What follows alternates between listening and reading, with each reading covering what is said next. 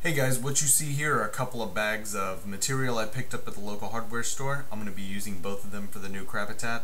The first one's going to be the pea gravel we use right now.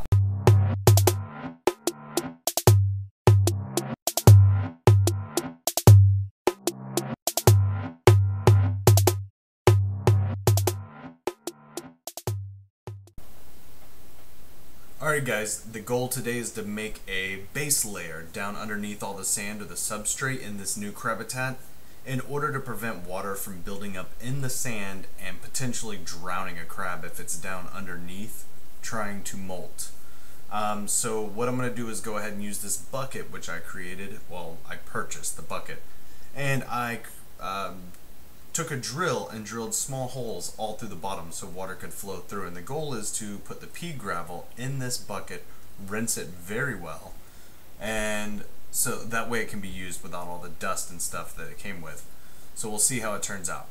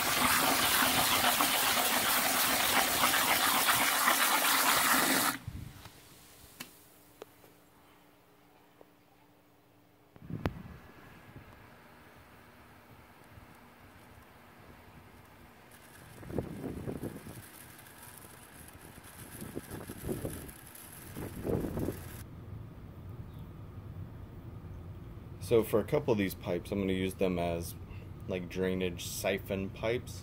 What I'm going to do is make sure that there's some holes in the end and cover it with a little piece of screen, probably with a zip tie or something, so that way hopefully substrate can't get into it. I'm going to have pea gravel anyway covering most of this, so I'm hoping this will work. I'm going to do 2 of these. They're going to be a little bit lower than the other pipes, stabilizing everything. What I'm going to do is start with a small pilot hole. I'm going to try to go all the way through.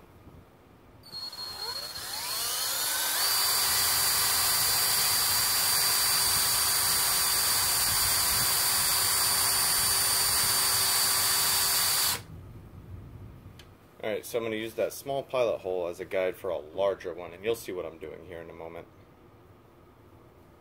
So now I have the larger bit. I think it's like a 5/32, something like that.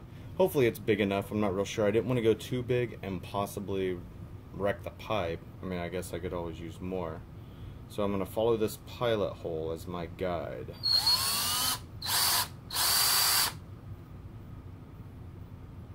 Yeah, so looking at the hole that I just made, I think I'm going to try to make it a little bit bigger.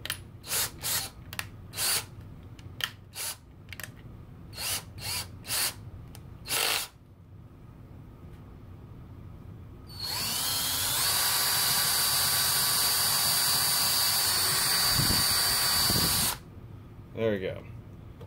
So I have my hole, and what I'm going to do next is go ahead and cut right along these 2 holes with the hacksaw to create kind of these little arches. Alright guys, I got lazy and just decided to use my cell phone for all this, most of this, so it's kind of hard for me to hold it and work, but just to give you an idea, I'm going to use the hacksaw and cut right here, give or take. I'll show you the finished product here in just a moment. So this is what the end of the pipe looks like. I'm going to cover this with string and probably just zip tie it on.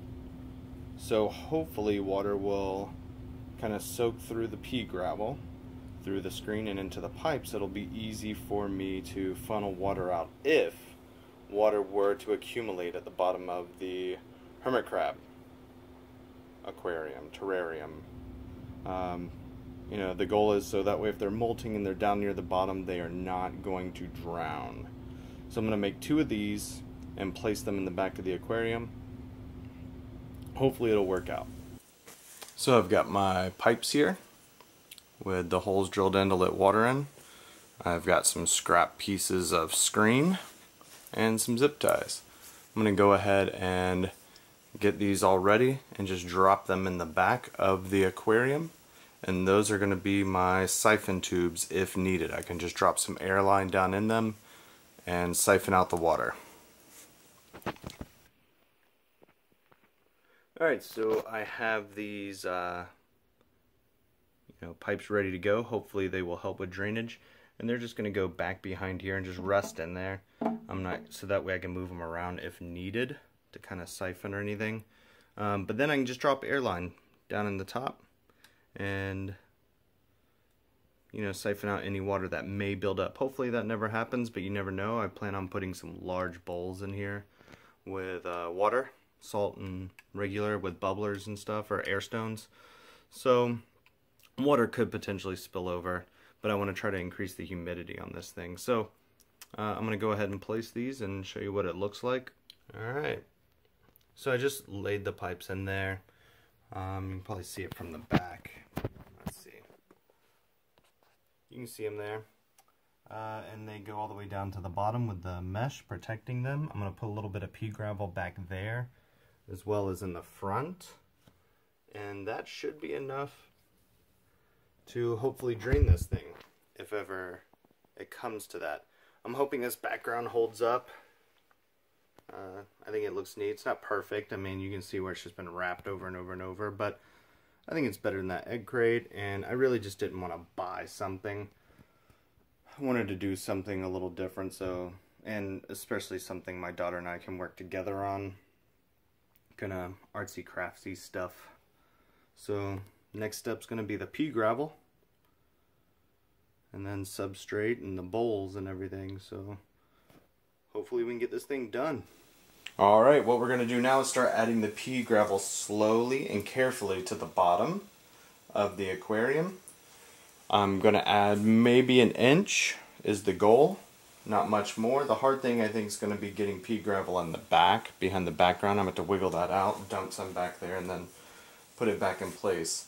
But we're going to do that slowly, so we're going to get about that much in a cup. And then do this in the aquarium. To here? That's about right, yeah.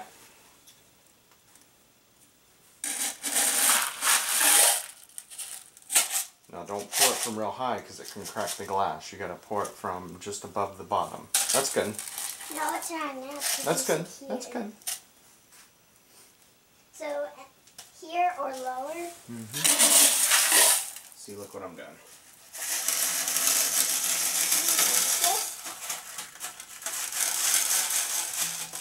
Just like that. Like that? Yep. That's good. I need your side for me. Well, I got a lot of pea gravel that time. I'm going to need to come over to your side. Will you put a crystal in there? No, it's just part of it. You tripped over your toe.